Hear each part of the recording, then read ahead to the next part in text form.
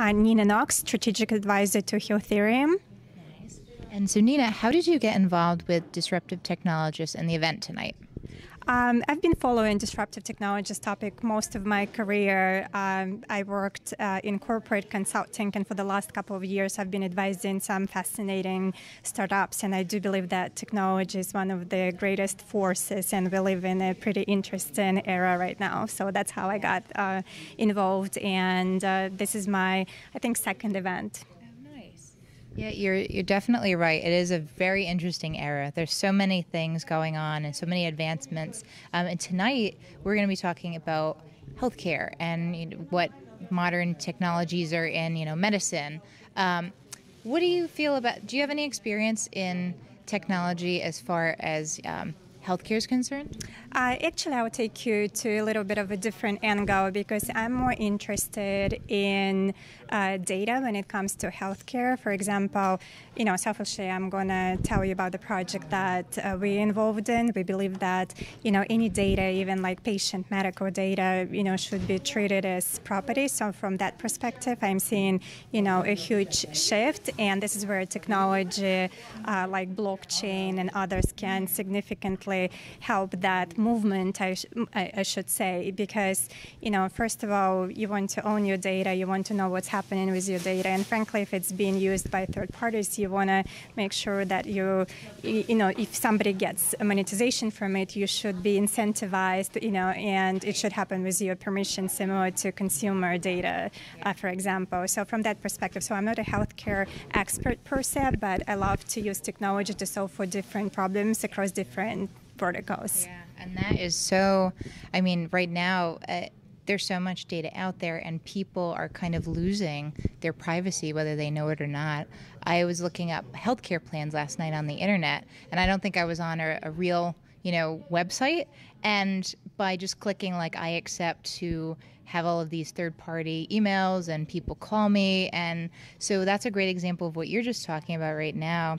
Someone has my data because I was looking for healthcare plans. Listen, I'm going to take it, even further. Maybe it's not appropriate to talk about it, but like we are women, and most modern women use those apps, for example, to keep their periods, okay? And I don't know if you read the latest news, most of the information from those apps were, given to platforms like Facebook and things like that.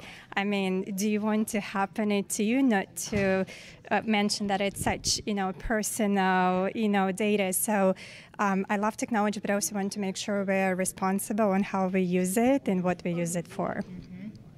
Well, I commend you for doing that type of work, because it's people like me and a lot of other, average Americans that don't know who is accessing what and when. You just think you can download an app, you can go on a site, and I know this is, many countries are also going through this, but I know data privacy, especially Facebook, like you mentioned, I think we're all really heightened to that right now. Yeah, and I don't think it's just an American issue. I think it's a global phenomenon. But at the same time, you do want to educate people too, because some things are happening because people have no clue, and it's a question of privacy, but also it's a question of efficiency. It wouldn't be nice to have all your data in one place so you don't have to repeat same information, right?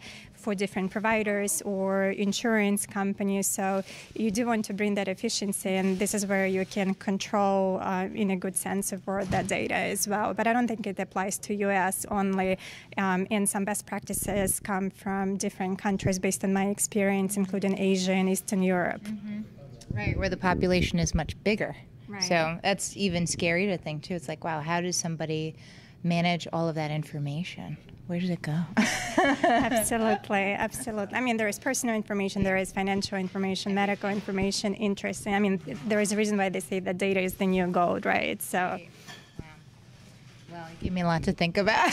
I'm going to password protect a lot of things now. Right. But also, it's not just, password protection. It's a concept of having a digital, right, identity and encryption. And, I know we love and hate technology, and I think we will always have that relationship with it, but it's a human factor at the end of the day. So and I also want to make sure we don't use that human interaction, because to me, technology technology is the enabler, right? And you can only take it so far.